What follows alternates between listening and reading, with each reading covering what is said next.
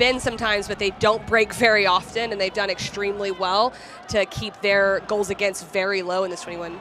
Zerboni a flick inside. Anamanu saved! Cassie Miller. The details matter, and this little flick by Zerboni to Nay. Anamanu just lifts it here and gives Miller a chance in goal to make that save. He writes down a point total that he thinks gets them squarely into the playoffs. More on that in a second. Pugh, opportunity end line in front. Watt turns, shoots, saved by Haracic. Rebound, Hill there. Haracic pounces back on it.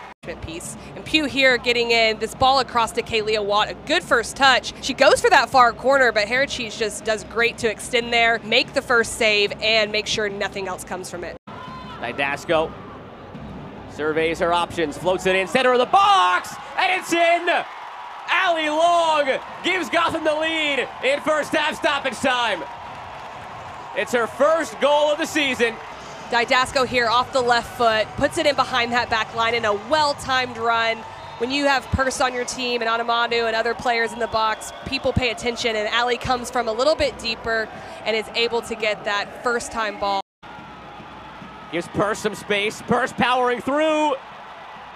Nichols looked like she wanted to blow the whistle. Late decision, she does.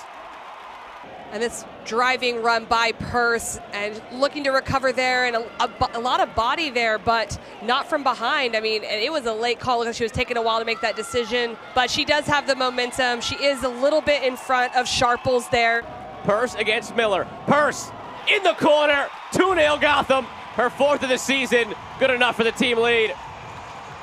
Margaret Purce, she just takes her time, goes to the right of Miller's outstretched arm, and a great finish into the side netting. Does just enough power to get it past because Miller read it well, but that is a very important moment for Gotham FC.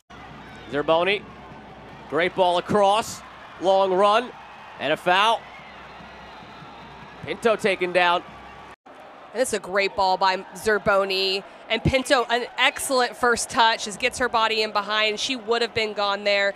And, you know, we really didn't get to talk about her right when she came into the game. Doniak shows in the middle, as does Pugh. It's to Doniak, trying to find it, turn, shoot it, and in! Something to salvage at the end from Chicago.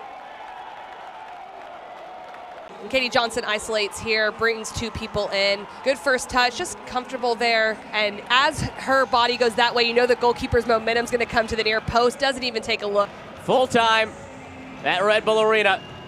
It's 2-1 in Gotham's favor, and they go up the table into second place. They complete their second consecutive month without a loss.